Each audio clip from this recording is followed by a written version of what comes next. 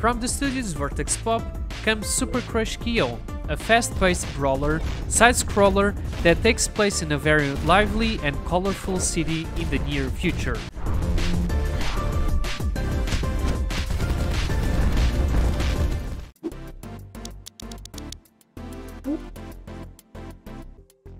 The story is not really the main focus. Actually, it's pretty linear. However, saving the kitty is cute, and of course the player wants to beat the game because of that, right?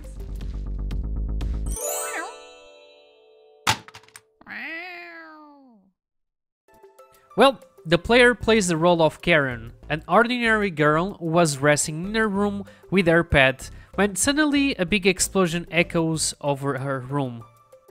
Here comes Karen's rival, Han, a being from another galaxy looking to find a friend to keep her company. The goal of the player will be to overcome about 20 levels full of enemies in search of getting Chubbz back. Like I said, the story is super linear, but it is told in a very pleasant way by animated cutscenes, much like comic books, and periodically by just lines of text, sometimes when the player finishes the level. The goal is, of course, finishing the level, but the final score is a factor that can weigh on the most competitive players.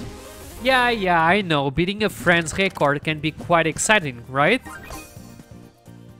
Thus, this title presents these two phases, one with a relaxed streak, and it takes only up to 1 to 2 hours to complete this adventure, and another with a competitive streak to achieve the best possible results. This last one can really add more replayability. Mechanically, it is simple, fast, and with a good number of combos that can be applied in many different ways. It really brings some inspiration from level structures of titles like Donkey Kong or even Mario, but as indicated, the idea of the final score and combos that the player can apply tilts the game out of this sphere in terms of goals. The combo score is displayed from letter D to letter S, hence the worst score and the highest score. In addition to the normal attack and the firearm, Karen has at her disposal some special abilities, and a finisher that can help her raise the score. To carry out these special attacks, it is necessary to pay attention to the pink bar. If the player runs out of bars, it is impossible to use these mechanics. To recover, it is necessary to destroy enemies or wait until their regeneration.